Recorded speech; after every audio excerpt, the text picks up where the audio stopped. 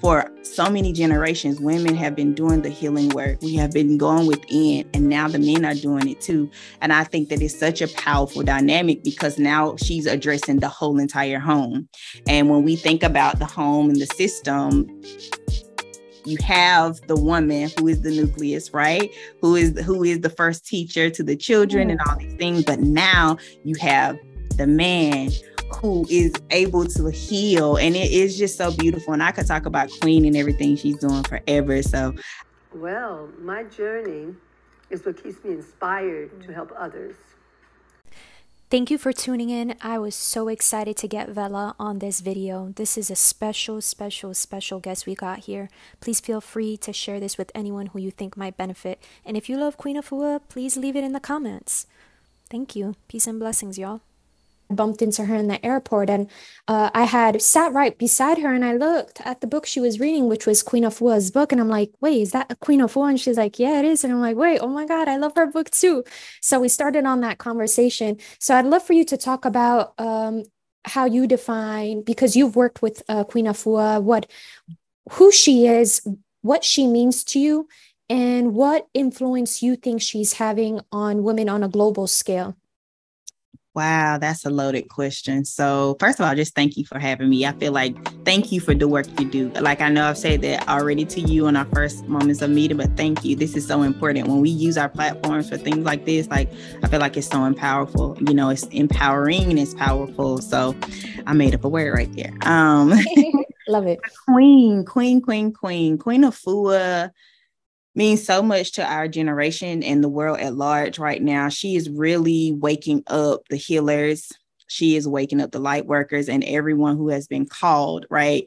So, and the people who feel like they just want to change the narrative of their story when it comes to their wellness. Queen Afua is the holistic wellness practitioner that you want to learn from if you are trying to learn. And I'm a holistic practitioner, but when I say she has done her due diligence and changed her entire life, the life of the people around her, her community, she works in the wellness. So anything that you're thinking about holistic wellness, that is who Queen is. She completely impacted the way I do my work.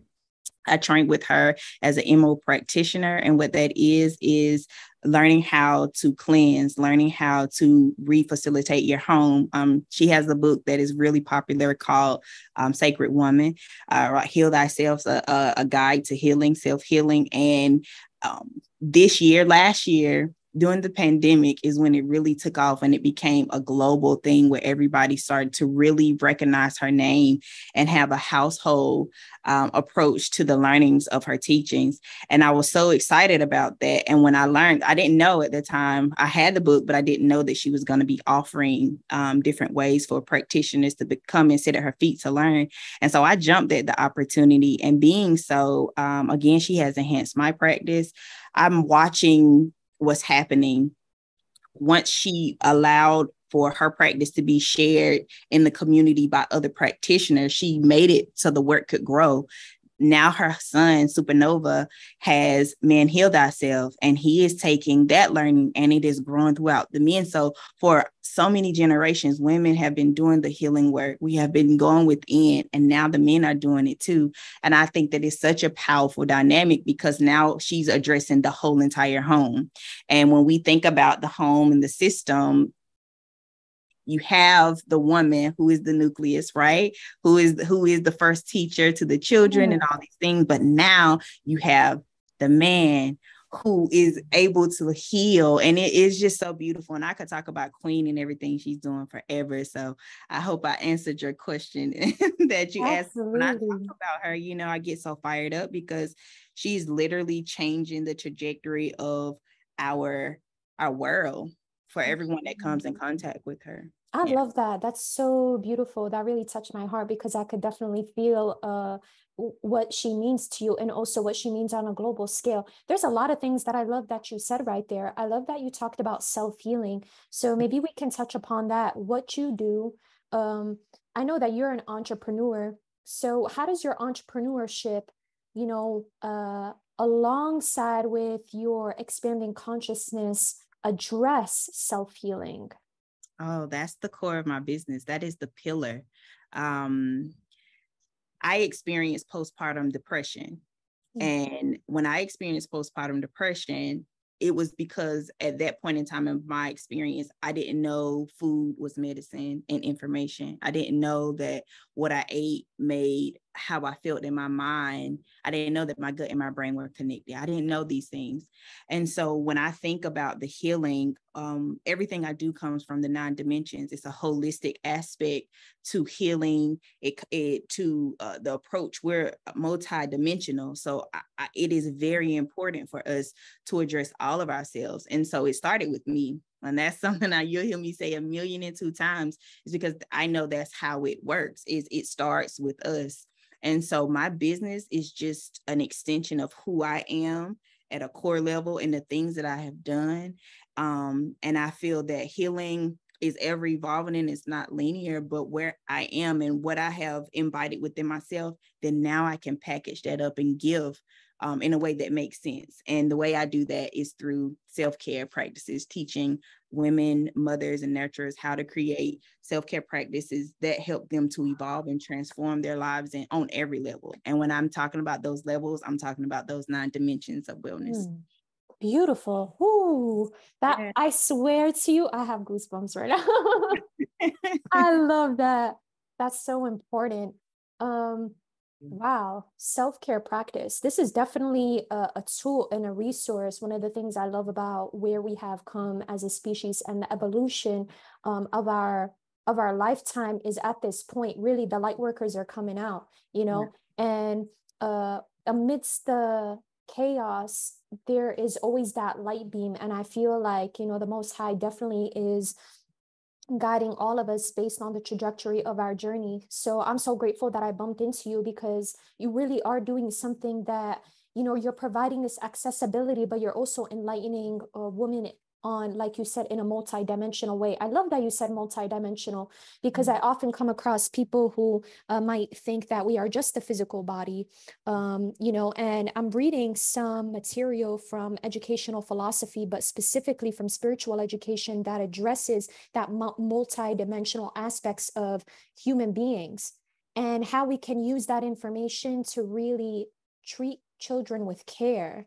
And so I know one of the things that we were connecting with was about homeschooling. But my question to you, and I'm curious about this, I don't know if you can get into this or not, about the 9 dimensions and what that looks like while you guide women into that self-care practice. Absolutely. So when you think about the 9 dimensions of wellness, that's going to be your physical, and I call it hygiene. And I'm going to tell you why I call that it hygiene before I get over into it. I call each dimension hygiene because with your physical hygiene, we can always comprehend, if I don't shower, I'm going to smell, right? It's going to be foul. So, you have to be clean in that area in that way with your physical hygiene. Same goes for your spiritual hygiene. So that's 2, your vocational, your intellectual hygiene, your financial hygiene, your environmental hygiene, right? We're missing 2 more: vocational hygiene. I said your spiritual hygiene, your educational hygiene, your vocational, intellectual, financial. This happens every single time I try to list them off. But if you look up the 9 dimensions of wellness, you'll see, and it starts from one area of you to so it's all of us. Your social, that's another one. The people you see, places that you go, right? So all of these things encompass who we are and how we are and who we be, right? But so when we don't look at ourselves at every level, sometimes things are missed, because the way you do one thing is how you do all things. So when I'm looking and I'm getting the woman or the nurturer or the caregiver to take a look at herself, it starts with her, but then she can also turn around to see, because the state that she's in is the state that her world is in. That starts with her homes, her friendships, her partnerships, her spouse, the significant others. All of those things are just a reflection of the relationship that she has with herself first. So and it's not that everything is going to be perfect, right? But if we can have more awareness around how we show up within, then we can start to change the relationships that we have with everything else. Absolutely. And so that's the work. That is the work. Just being to grow more self-awareness, trust, self-trust, right? Those two things go hand in hand. And then everything else will navigate from that point. I love that. I have a question for you too about what advice you might give to women who are seeking to reset. Because oftentimes what can happen with one event after another, or maybe when we forget, we have that forgetfulness in the midst of whatever it is that we're going through, that we lose our awareness for a little bit. But when we're blessed and we get back into our awareness, we figure, oh man, like I wish I could really become pure again, or I wish that I could, regain my full self-awareness. What advice do you have for women who are really looking to reset on a personal level? Absolutely. So I'm happy you're asking me this, because I actually have a course that we're launching, literally taking off Thursday of next week, which is September the 29th. And it's called Your Holistic Self-Care Reset. And the reason that we are doing that is because, like you're saying, we can come a holistic self-care practice is a practice. It's a practice. We have to be intentional. It's a practice, right? So we're human. We can get so far out. We have children, we have responsibilities, respective roles. We have all these different things. So being intentional and having a way to come to center, right? So that's what we're going to be doing in the course. And I'll share you a little bit about the course. And then I always love giving to the woman who's like, I hear you, they go to the site and I can't do this right now. So I'm going to speak to that person, that woman too, because I want to do both. Right. So within this course, there are going to be 6 live sessions and we meet weekly, and I'm going to walk everyone who shows up to that container through what it looks like to rehabilitate your self-care, to reset it. If you don't have a self-care practice, then you're like, I've never even had a practice. We're going to do that too. So, and the thing I love about it, wellness and your evolution, is that it's ever evolving and there's so many different levels. So it doesn't matter how you come, there's always more work to do. And not in this way of like, I always have to be doing something, but I get to continue to work on me. You know what I mean? Absolutely. So I think that's really beautiful. But to the person and to the woman who goes to the site and maybe it's not a right fit, or maybe it's not a right now, because I don't believe it's ever a no. I just believe sometimes it's not a right now. What you can do right now in this moment, like right now, today, is to get still, to get quiet, and prompt the question to yourself, what do I need? That's the first question. You can journal, you can write about it. And then the second question that you can prompt to yourself, if nothing else comes up, is what am I pretending not to know? That is that one right there. And you can ask yourself that type of question no matter what, over and over and over again. And it will prompt you, because we know we have everything we need right here. It's just about unlocking. Yeah. And that will unlock that question, it will begin to unlock you. Wow, I love that. You see that? We got some information over here that we could evolve with. That's what's up. Yeah, definitely, because it's about what we invest on a daily basis. And I think it's and this is leading into the next thing that I'd love for you to talk about, because this is another thing that we had discussed when we had bumped into the airport, was about breath work. And I think that one of the greatest gifts, I mean, we are blessed with a lot of things, and being able to acknowledge what it is, even in the midst of like everything looking like it's chaos, or that is difficult, or that there's challenges, or that there, it just keeps coming. It's a moment, like you said, to be still, but it's also that opportunity to really tune in with the breath, because there's so many free gifts within that breath. Can you talk to us a little bit about breath work and what that means to you, and maybe how you encourage women, men and women, to breathe? Absolutely. I always say, remember to breathe. That's one of the things I love to remind myself. I use it as a mantra for me, for my boys. I have 2 boys, 6 and 8 years old. And I was actually just teaching them earlier today how you can control your breath. You can speed your breath up. you can slow your breath down. And when you do those two things, you're going to feel totally different in your body.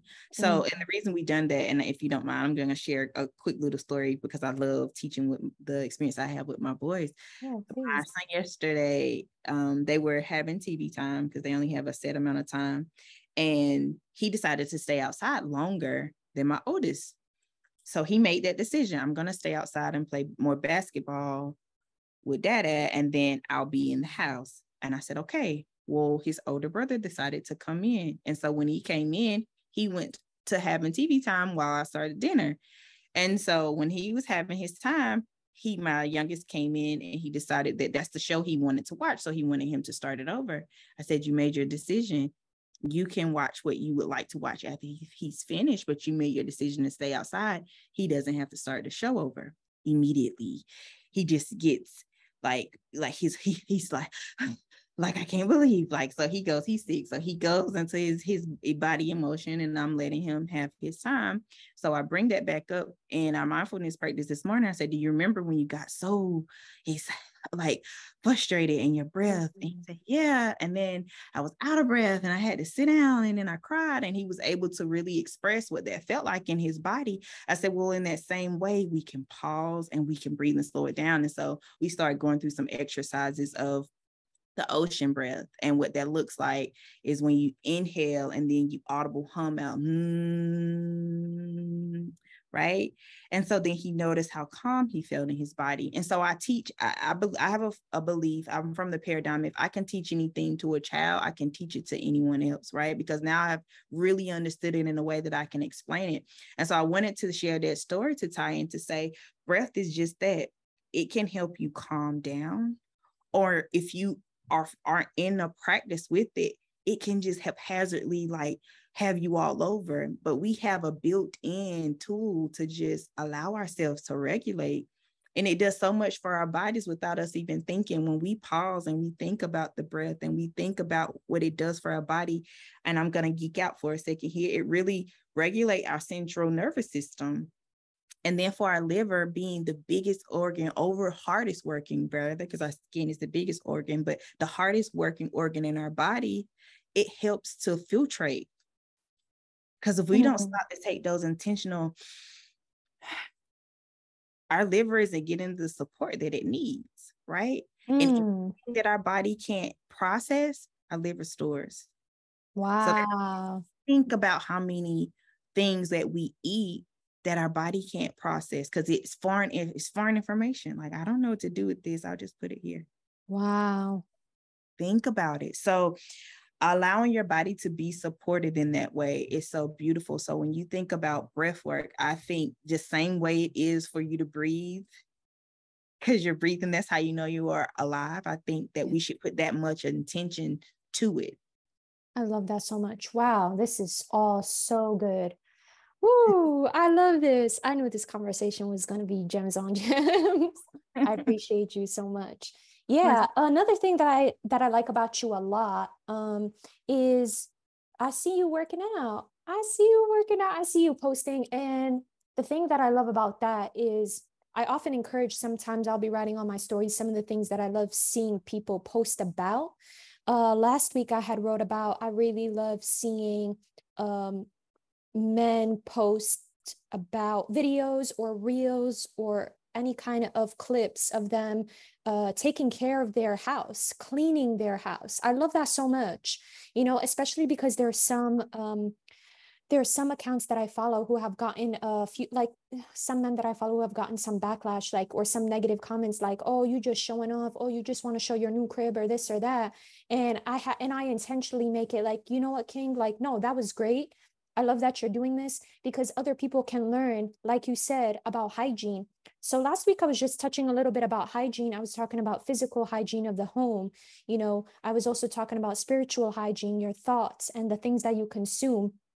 And one of the things that I love about this breath work too is that it's accessible anytime, you know. And I love when I had seen so that's on the aspects of the, you know, divine masculine, because that is what Supernova works on, right? And what another thing that I really love about Queen Afua that she highlights, which is with light workers, offspring really carry that necessary information and deliver it and bring it to the next level to as many people as possible, which is why I appreciate Queen Afua and I appreciate Supernova for doing that. And one thing, I want to hear your thoughts on, because I had read a caption somewhere along the lines of saying, a woman saying something like, well, I don't need a man. I could do whatever I want. And I read, and that really had me thinking for a second, because I thought to myself, like, I may not have a man right now, but I sure know that I need one. Yeah. And I'm never going to deny that. So I want you to talk a little bit about that. What is the divine balance between the masculine and feminine, and why is that so important for family? And as you're addressing that, I'd love you to talk about, as a strong woman who is, a light worker doing the most necessary body of work for human beings to elevate on these 9 dimensions. How do you stay motivated with physically working out, and how does that make you feel? Okay, nice. So that's a loaded question. So when it comes to the divine feminine, that's the way I address it when I look at it. I think that this is part of that evolution and transformation. When we are in right relationships with ourselves, we can sit in our authenticity, we can sit in our seats of truth, and we can relax in what it means to be woman, right? I feel that the off balance that comes is when we are out of alignment with ourselves, right? And the things that hold true to who we are and what we are. We are designed to receive in the physical form of anatomy. When you think about everything, when you think about the whole design of a woman, we are designed to receive. Can we get? Absolutely. Can we provide? Absolutely. But then where does that leave the male counterpart? Absolutely. He is designed to provide, right? He is designed to support. Literally, and speaking of working out, I've been training now consistently for 3 years. I was a high school athlete, right? But even when I train with my husband, I look at how his body adapts so quickly. His body, we can train and do the same workouts, and his body will naturally adapt so quickly. And that, as a woman, can be so frustrating, because I'm like, listen, like, I'm eating the same things you're eating, I'm doing the thing, and still all while listening to my body. But even to that, in that wasn't a lesson for me, because I'm watching and I'm looking, because that is literally, again, the design of his body. The Creator Most High designed him to be able to do certain things, right? So when I think about it, I look at it in its simplest form. I look to nature. When we look to nature and we look at the different roles that are played, we can see ourselves reflected, right? So anytime I ever have a question, I always look to nature. But to bring it back to the question that you actually asked me, those are the ways that I stay aligned. And those are the ways that I come back into myself when I do find myself out of alignment, because I'm always super vulnerable. And you use the word strong. And for me, my strength is my vulnerability. As I don't mind telling my story, because I understand to some level that we're all a reflection of each other, right? We're all mirroring certain things to each other for us, because we're all in this experience together. And in my relationship, and I talk about this open all the time, I did not operate from my femininity at one time because it wasn't modeled for me, right? So I was very strong, I could do it by myself. I don't, blah, blah, blah, blah. And thank God it's not documented anywhere. Just being this person, right? But it wasn't until I started to heal within myself that I really realized and recognized that, wait a minute, I'm out of order. When I do that, what room does that leave for my husband to play? What role does that? And so it wasn't until I started really, again, going within, taking time for myself, getting all right and one record in the relationship, asking God to show me who I was and what it was, and lay it out, right? And it wasn't until that happened that I really started to get in sync with myself. And then you also asked about my practice, right? Because and I think it's so important that we talk about this and we continue to talk about this, as far as being light workers and healers and people who are in the healing arts of service and who pour out, is that you have to recharge. You have to pour back into yourself, because not only are you running the risk of depleting yourself, but also not doing integral work with the other individual, because now you are not well, right? And energy exchange is a real thing. And so I take a lot of healing baths. I journal. You said you saw me working out. I drink my herbal teas. I get my rest. I spend a lot of time in nature. I go to the beaches often. I'm in Florida, South Florida. So I go to the beaches often as I can and let that minister to me, right? I don't play about my self-care. It's like non-negotiables, but because that's how I model and what I have for myself, it oozes out onto the rest of the house. Just like I tell all my clients all the time, it starts with us, but it will ooze off onto everybody around you. Just like anything we do, we don't think about it in that way, but everything we do, we're in relationship with the people and our friends and all that, because we have a common narrative. And so we'll start to attract those people who align and keep us in practice too, and then when you change, you will see that your environment and all those things change, and that's okay. That's the part of evolution. I love that. Yeah, I want to reiterate too that I had met Vella literally at the airport, and were like looking at each other like, what? Because I was manifesting and I was praying for having people on my path, not just for teachers, because I pray for my teachers daily, like the ones that I have right now and those who are coming. And I also been praying for having a circle of friends or women in particular who would reflect that light that I continue to cultivate on a daily basis and want to uplift them. So when I had met you and you were like, I was praying, I was like, no, wait, I was praying. And you're like, no, I was like, I was praying too. Wait, what? So that was really beautiful. And that's the power of prayer and faith. There's a lot of things that are intangible and there's a lot of things that are unseen, but it's really when you have that faith in the vastness of the universe and, how dynamic this world is and the spiritual life that we have, you can't help but be like, I trust it's going to come. So if you don't mind me asking one last question, where can people follow you and find you? And do you have more than one source of social media? I do. So if you're looking to follow me on Instagram, it's Evolve with Vella, and also our community page, and where you can find everything that we're doing inside of Mamas Who Breathe is Mamas Who Breathe. And then you can also visit mamaswhobreathe.com.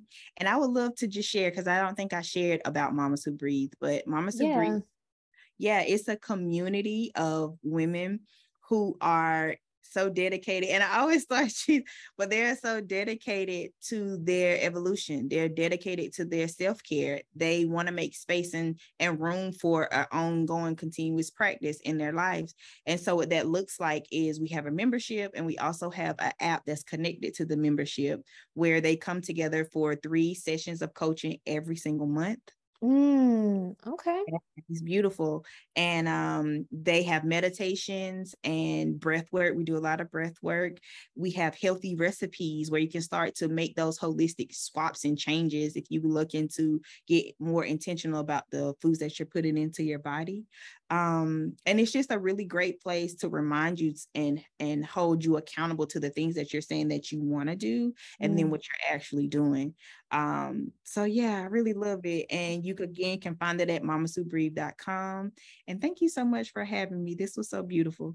Yeah, thank you so much for even joining and making the time. And I have some whole homeschool mamas who work with me.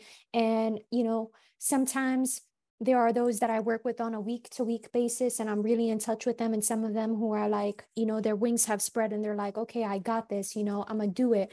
And I think that you are a perfect teacher and guide for those who are now in, who are doing the homeschooling, who are doing the holistic practice and can actually use that which you're offering, which is that reset, which is that mamas who breathe, tapping in and taking care, the non-negotiables, and that self-care. That's really important.